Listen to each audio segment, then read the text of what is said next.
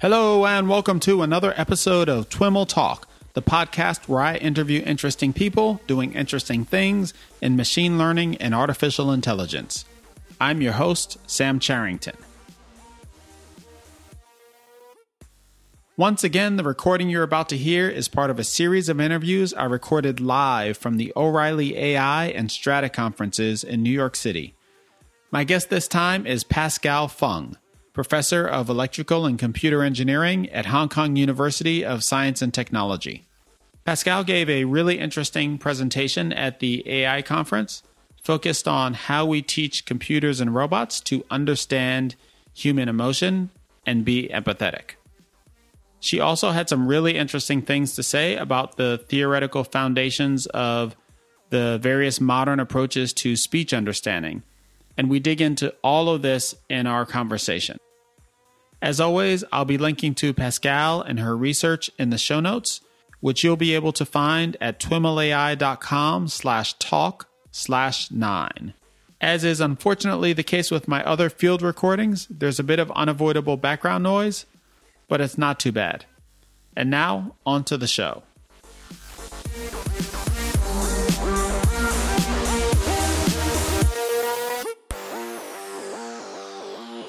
All right. Hey, everyone. I'm here at the O'Reilly AI conference, and I'm with Pascale Fung, who is a professor of electrical engineering at Hong Kong University of Science and Technology. Right.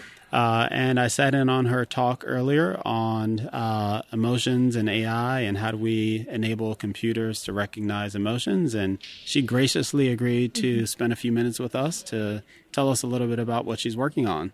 So welcome, Pascale. Thank you. How about we start with talking a little bit about your background and the kinds of things you work on? Sure. So my background, I am an electrical engineer and computer scientist, and I've been working on speech recognition since 1988, and then move on to statistical machine translation in the 90s.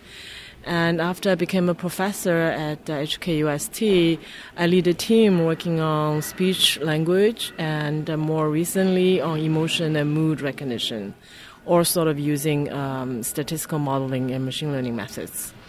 That's my technical background. I worked at different places before. I was a student while working on my PhD thesis at Bell Labs. I was very lucky to work with some of the best people in the area. And in the early 90s, when I started my thesis, it was when the field of natural language processing was transforming from a heavily knowledge-based, linguistics-based field to statistical modeling.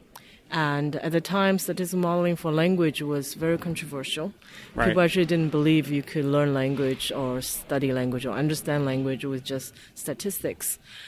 But, 20 years later, now that is the mainstream approach. Almost everything we do is with machine learning and statistical modeling in natural language processing. One of the slides you put up had a quote from a professor who I think you mentioned you work with that said, "For every linguist I fire, I Fred increase Jelinek, yeah.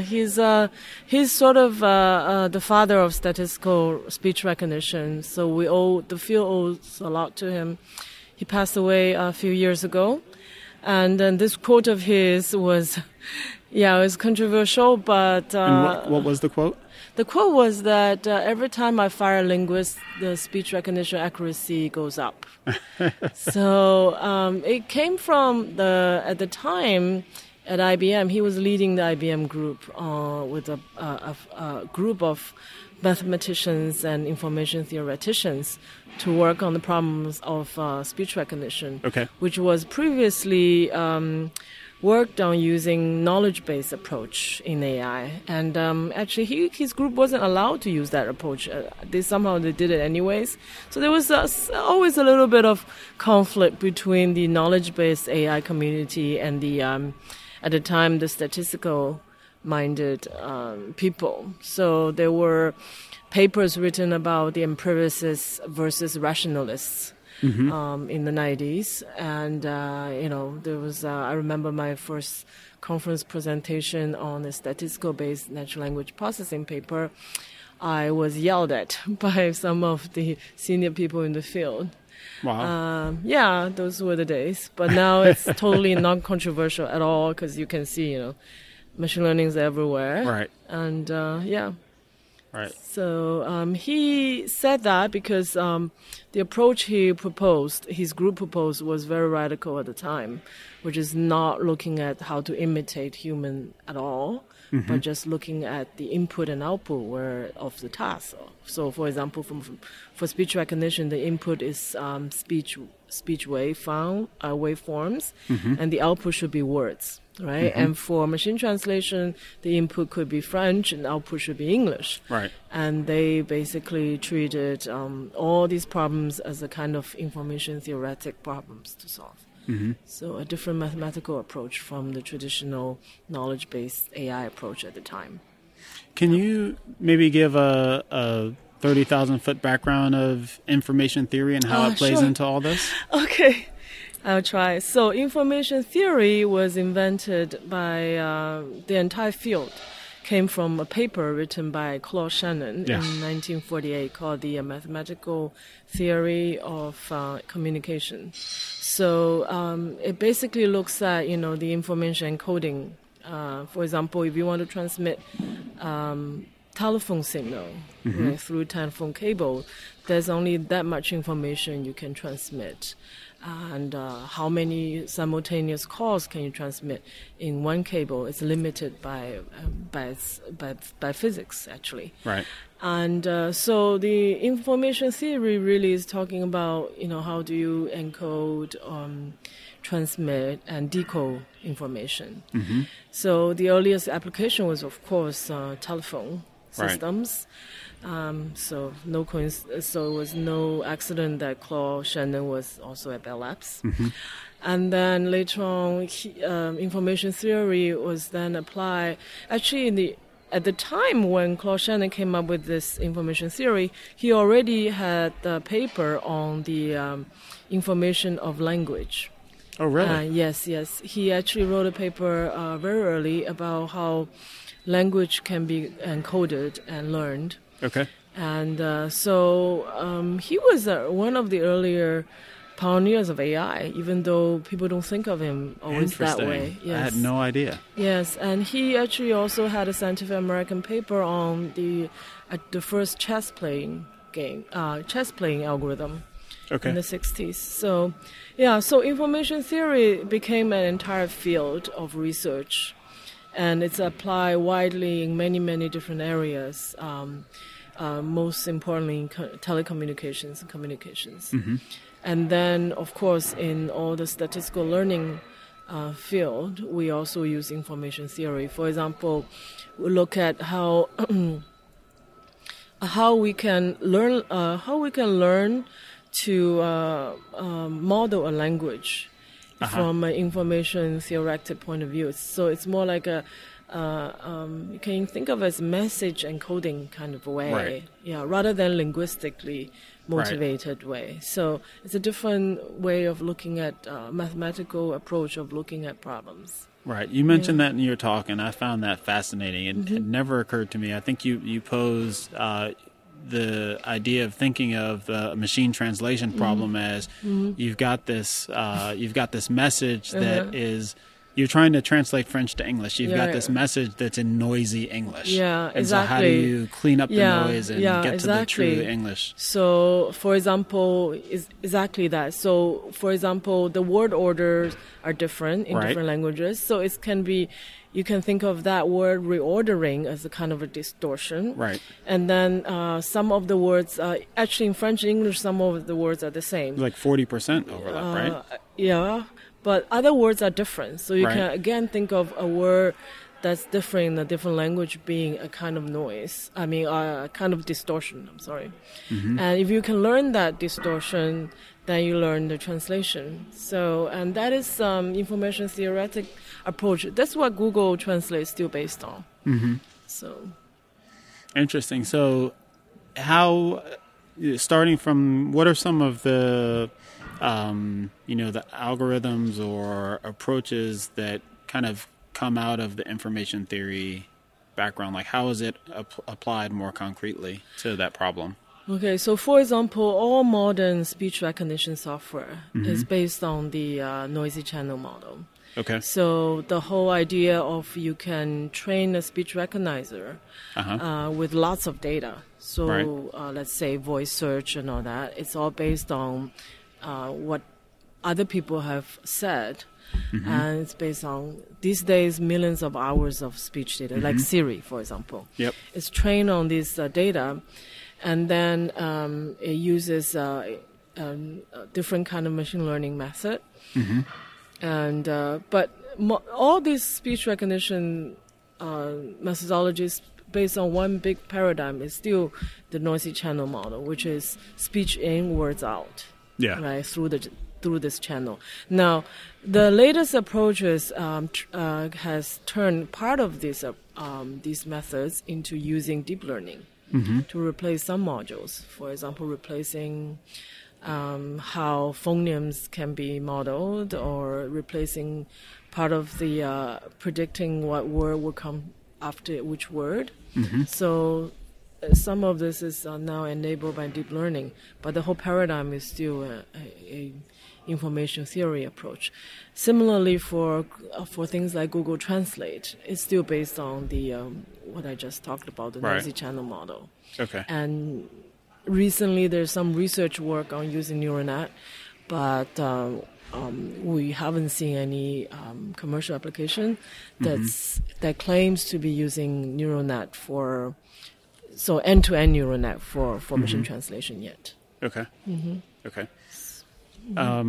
So how did you kind of get in? Not to mention all the encryption software, all that is based on information theory. Right. Yeah. Okay. So that is not my field, but that's actually a main application for this kind of work. Yeah. Okay. Awesome. How did you get into the study of emotion? How did I get into the study of emotion? Basically, we noticed that I've been working on spoken language understanding for a long time. Yeah. And I've participated on different efforts from different generations of virtual agents, what we call virtual assistants today. Okay. So the earliest system in the 80s was funded by DARPA, which was a ticket booking system where you call and say, I want to go from here to there, and then it's trying to book a ticket for you. Okay. And from that time on, we have seen different generations of dialogue systems. Up until today, we have Siri and Cortana. Right. And working on these dialogue systems, I've noticed that we've always sort of just look at literal meaning of a user query. So the machine just pays attention to, what is the destination, the origin city, how many tickets do you want, what kind of restaurant you're looking for. So very sort of literal interpretation of your query, which means that your query has to be very clear. These days, people always complain, Siri doesn't work well and all that. To us, researchers, we can see why it doesn't work well, because the system assumes users to be very clear and say explicitly what they really want to get. Right. And, unless the users are lawyers, very few people talk that way. We talk naturally. We expect you to understand what I mean. Right. And for example, you just laughed because I was trying to be funny. And that kind of information is completely lost in our dialogue systems of previous generations. But it is very, very important for true communication. If we want to go past the current sort of a plateau of understanding, we have to also incorporate the understanding of emotion, intent, and all that. Right. In addition to understanding the meaning of the words. So that's when I started working on incorporating. So I don't work on recognizing emotion for emotion's sake. It's really recognizing emotion for communications. So that's what I call empathy module.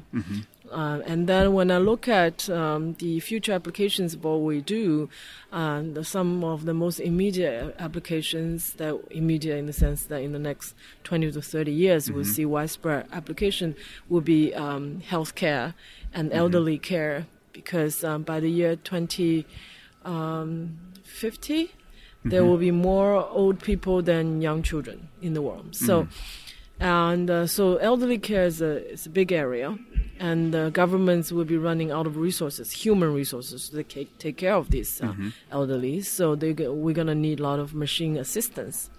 Now, my mother spends a lot of time alone. She's very independent. She's in her 70s. She doesn't want to live with me, and she wants to be left alone to do her own thing. And I'm always worried. And in her independence, I worry about her health. She seems healthy when I see her, but at her age, I want to make sure that she's fine. Right now, for example, I want to know she's fine, right? So this kind of, I want to know her health conditions, but also her mental conditions. So if she doesn't want to live with me, now how about if we build a home robot who can be there at her home, or be around her, and converse with her. Sometimes just to get a sense of how she's doing, simple things, right? And then sends me a message so I know how or sends me a curve of her vital signs in addition to her emotional state. Then that will help the guilty children, busy guilty children, but also help the elderly, because a lot of people have emergency problems like a heart attack or something that could have been saved if someone knew. And then there are others who can get lonely and depressed, and then they can also be helped by machine to some extent, not completely by machines. Living with just machines is also very sad, but. But when there are not enough humans around, people around, then the machines can help. So this is why I want to work on empathetic robots to take care of people. In the case of a crisis situation like a heart attack, where does empathy and where does that come in? I think heart attack, it's basically it's an emergency. Then the robot has to basically call the ambulance, right? That's the first thing. But what empathy comes into play is that so daily reminder to take medicine. Right. In some of the aging studies, people have found that a lot of elderly, they don't want to take medicine unless somebody talks to them. Okay. Like sometimes you have to sort of entice them to. Some elderlies are like children. So in that case, the machine doesn't just say, take your medicine, and repeatedly insisting that you take your medicine, like with the same command. That will be extremely annoying, and it will have the opposite effect, right? So the machine needs to know that the elderly is hesitant or resisting, and how is the patient's emotional state, and to know whether now the machine can insist, or it's time to call a doctor or a nurse, or whether telling the patient a bedtime story will soothe them. So that requires empathy. If you think about all the nurses, in the hospital, a lot of their job, a lot of their work and their tasks are very repetitive. And sometimes the better nurses are the ones who really have a very good bedside manner. Right. And what is a bedside manner other than being empathetic? Just being empathetic, for both doctors and nurses. So if you want doctors and nurses to be empathetic, obviously you want the healthcare robots to be empathetic. Right. Your talk, I interpreted its focus on empathy recognition, but your description is also talking about what you might call generative empathy. Right. So empathy has two sides. It's the emotion recognition, and then the appropriate emotional response. Okay. So empathy, in my talk, I focus mostly on the emotion recognition part, because that is hard. Until we can recognize emotion, we don't know how to react, right? Right. So I focus on that, But the response part, I talked a little bit at the end that we're trying to learn the appropriate response as well from data. So also using deep learning. You mentioned healthcare as a use case. I think there's often, for a while now, people have talked about a customer service use case where, sure. You know, the hold line will recognize when you're getting frustrated. Sure. In fact, at AT&T Bell Labs in the 90s already, there a group came out with a system called "How May I Help You?" So when you call the AT&T line. It's a virtual assistant, virtual operator that talks to you first and says, "How may I help you?" And you basically say whatever you want, and then it goes to different categories. Yeah. And that is an intention classifier. Okay. And also at the time, AT&T had internal programs to analyze all this call center data to see whether people are upset, they're happy, and all that. So that is already the beginning of emotion recognition. That was my first contact with emotion recognition. And it was for customer service, indeed. It is a big area. But I don't get the sense that it's widely deployed, or at least not in a way that I would see as an everyday person. Maybe it's more analytical. Yeah, it's at the back end. So this is the thing, because it's not consumer facing. It's really in the area, the realm of data analytics. Yeah. So it's more of a tool used by corporations to improve the efficiency of their call centers. And a performance management. Performance, for CSRs they do that. Okay. There are companies that provide technology to customer service for this. Yeah. Yeah, because my place in line never seems to accelerate because I'm angry. Right. So you also talked about the use of convolutional neural nets in recognizing emotion, and kind of drew some interesting correlations across basically that the CNNs were able to functionally approximate the cochlear functionality. Yeah, the human sound perception system, indeed. Can you That's talk what a little we bit found. about that?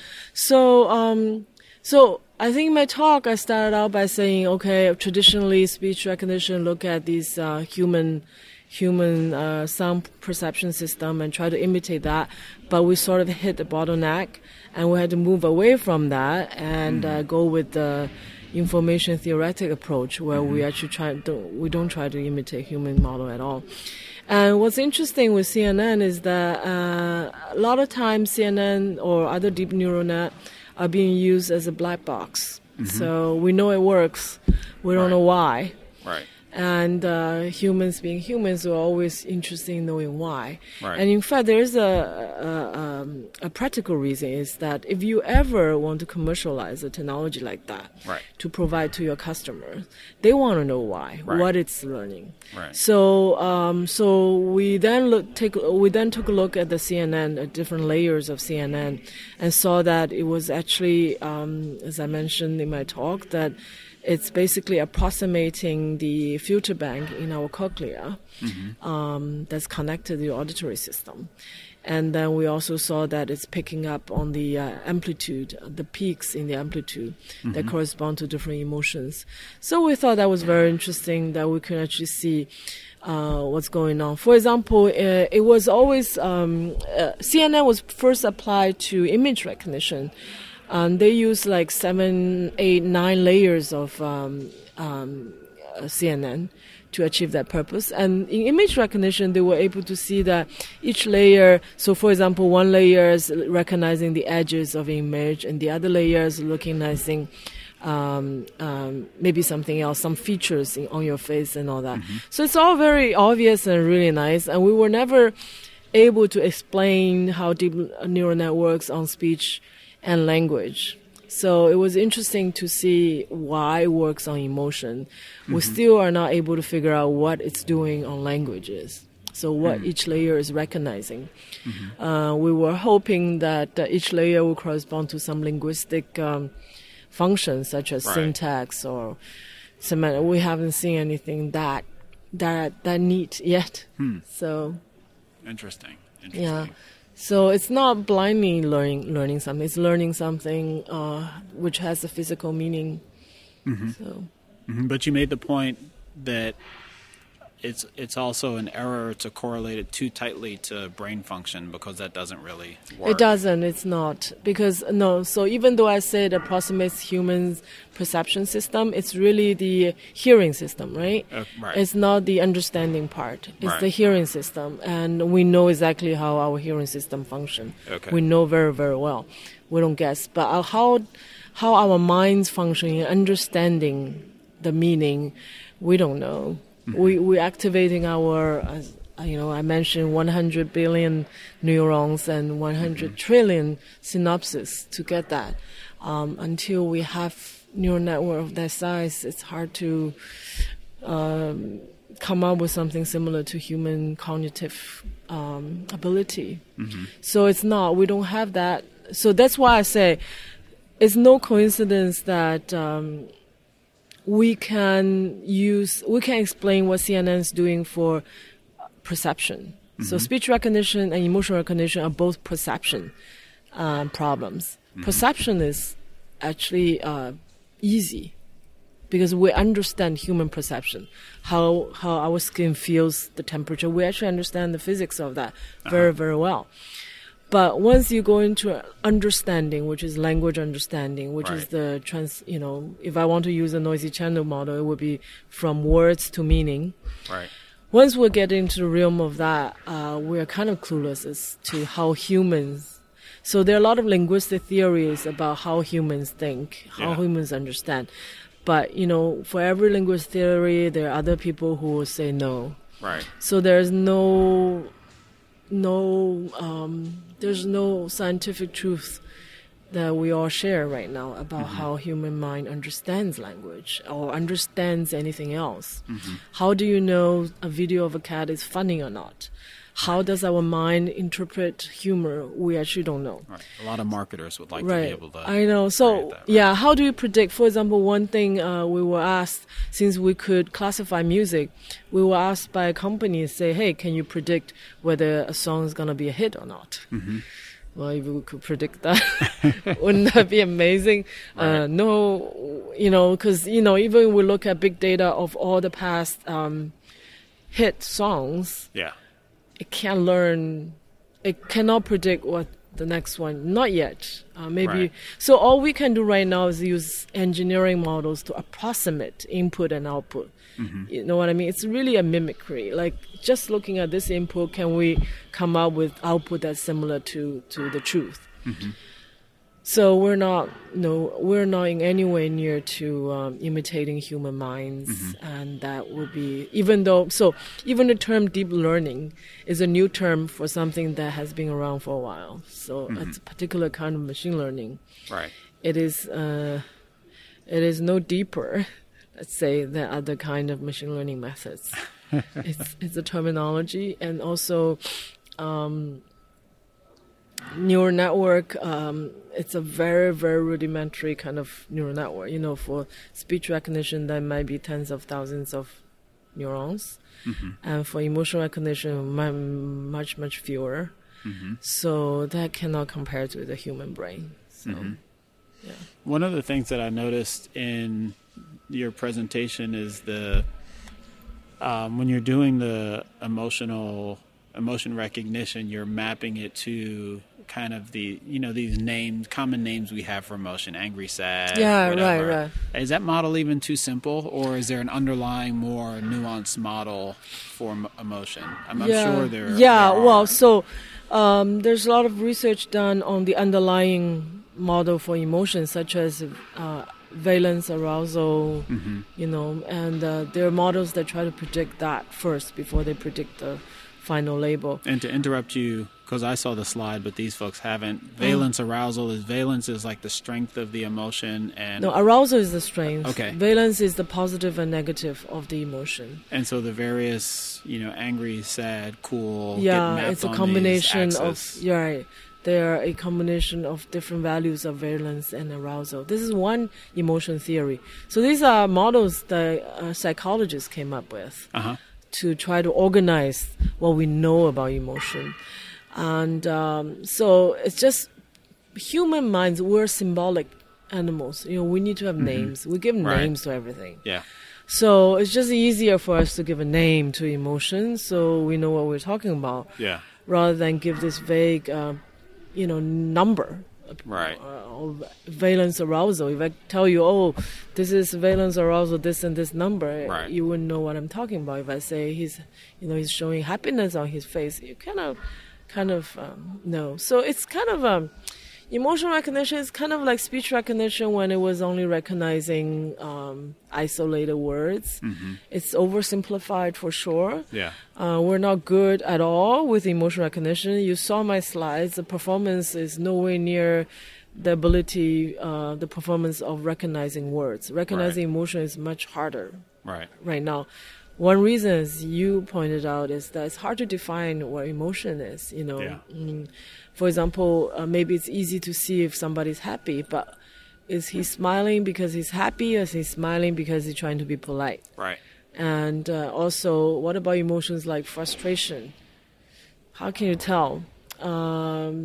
Sure, some things are obvious, when someone's frustrated, if they're rolling their eyes or something.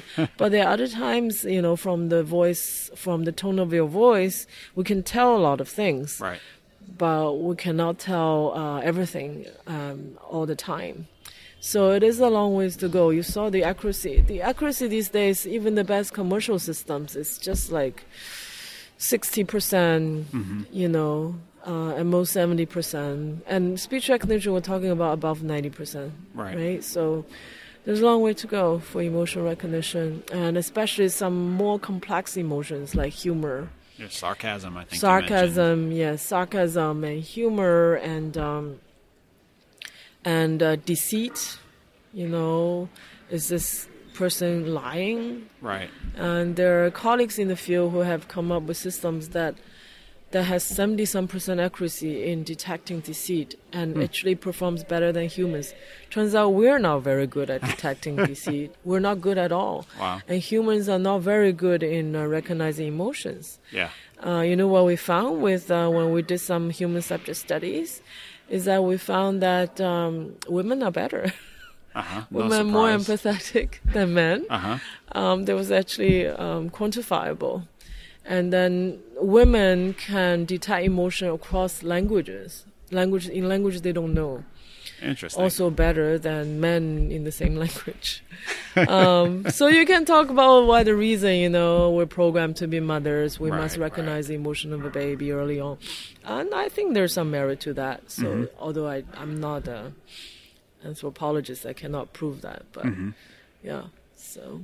Interesting. And then the reasons, you see there are a lot of women who are nurses. Doesn't mean men cannot be, but it just happen that way. Right. A lot of the caregivers are women, kindergarten teachers,